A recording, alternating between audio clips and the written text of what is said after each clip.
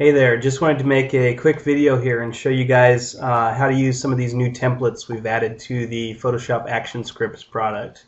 We've got 40 different action scripts, and then we've also added, as of right now, 40 new templates that you can just cut and paste and move around and customize any way you want. So right here I've got one of them open, and as you can see it's just got some generic text in here, your name, all your text here, your name, and then some images. So what you can do if you want to customize it is you just pick the text tool and you can then type in your own title. So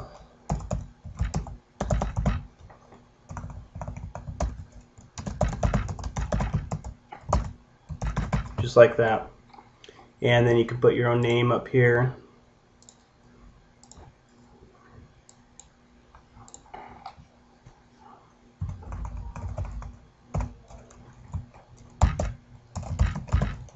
And your website and whatever else you want to customize. When you get done customizing it, you can also move around the images too if you want. So you can like move this up to here, you can move that, and the templates are all different. Here's another one right here. This is for like a health related workout one, and here's another one more of like a computer business one.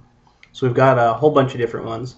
So once you get done customizing it and you have everything just set the way you want it, go ahead and go to your Actions palette and run step 1, and that's where you create the template for your action script that you're going to run. I'm going to do Software Box Open Top for this one. So we've got the action script template here and then the cover template. So I'm going to flatten the cover template here now that I'm done editing it, and I'm just going to drag it right over here. And these action scripts are 300 DPI, so they're pretty big templates that come out. So what you're going to do is just stretch it over and double click, and that'll put it over the entire size. Then after you've got that set up and in place, you just need to run step 2. So click step 2 and then just hit play and hit continue. And the action script will then run, and it's going to go ahead and create this software box with the open top.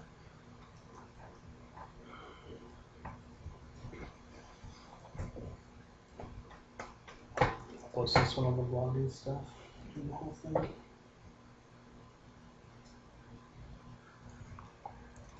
And there we go, it's just finished up, and so we'll hit stop there, and you can see that it's created this software box from that template that we had. It's got the front right there, then the top, side, and whatever you edit when you're doing these templates, if you were to put text up here on the top or other things there, however you want, it will show up then on that end software box.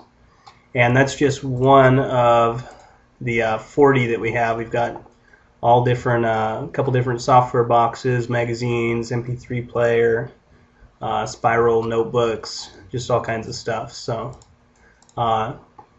these templates definitely make it a lot easier to create real professional, good looking ebooks, software boxes, everything else like that. So check it out. I think you're going to like it, and we'll talk to you later.